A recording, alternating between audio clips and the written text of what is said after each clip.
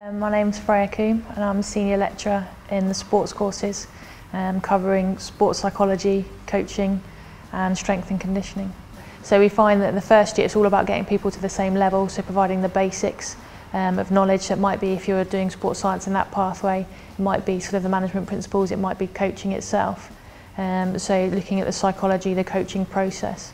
And then we find that sort of in the second year it's then a development on that theme to increasing the level and looking more analytically at the coaching process or at the principles of sports management. And then finally in the third year you're much more looking to apply that to the industry. So how can you relate what you've learned in terms of the academic theory to what's going out there in practice in the environment. Yeah, one of the strengths of BUCS is that we sort of give you the skills to enable you to go out and work in that profession. So we offer sort of coaching qualifications as part of your degree package and as part of your funding. So you can come in, you can study those, then you can look at how to apply what you've learnt in your lectures to that coaching scenario. So we give you those tools so that by the time you finish university you've got the knowledge and the skills to go off and sort of work in that industry.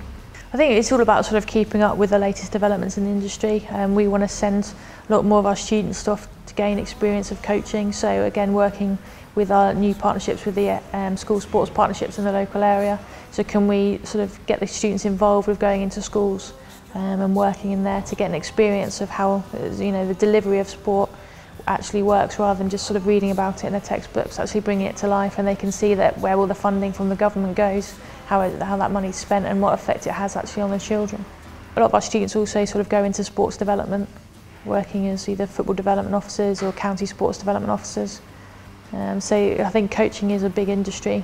Since the professionalisation of the industry, there are a lot more sort of opportunities out there for people to get paid employment and also full-time employment, not just sort of part-time evenings and weekends, which is what it used to be like.